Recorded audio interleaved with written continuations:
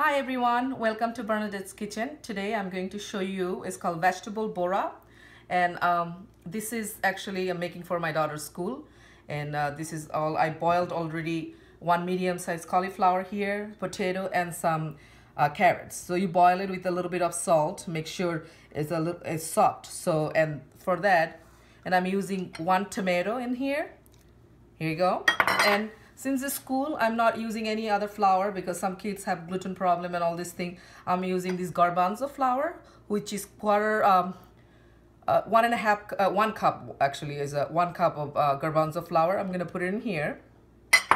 And this is 1 red onion that I saute a little bit of vegetable oil with a little bit of, you can see, this is a garlic. Also, I chopped up a couple cloves of garlic there.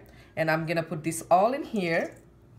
Okay, and a little bit of turmeric for the color, just pinch of turmeric for the color, and this is a little bit of cumin powder.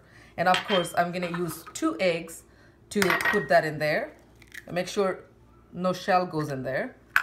And you can boil this with salt, so you don't have to put salt in there. And go ahead and mash it up. The mixture is done. You can see it. I made it really nice, like paste here. And okay, get a pan, non-stick pan, and put some oil in there. And then we're gonna start when the oil is pretty much 450 degree, hot. And then we're gonna just make it a little round, like this way. And then we're gonna start putting it one by one. Okay.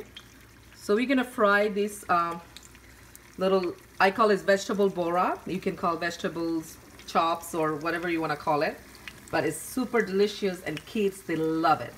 And this is, something that every kids will eat it. And if you don't want to fry it, you can always bake it. That's another thing which I never tried it. Maybe it will be a good thing to bake it for any health reason. But here you go. We're gonna cook it for like 3 minutes each side, and then we'll flip it. Okay, after 3 minutes, you can flip it over side and cook for another 3 minutes. And then, here you go.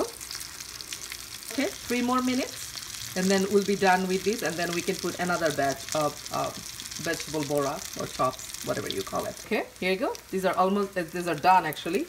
And then we can piece of tissue paper here, paper towel actually. And soak all the oil. And then you serve it. This remind me of my village life when my mom used to make this a lot. Actually, we used to love it, especially rainy day and cold weather. This was like one of the to-go snacks. So since my daughter's school international snacks day tomorrow, what can be better than making a vegetable Bora? And I hope you enjoy it. Thank you so much for watching my Bernadette's Kitchen, and I will come up with a new recipe next week. Thank you. See you again.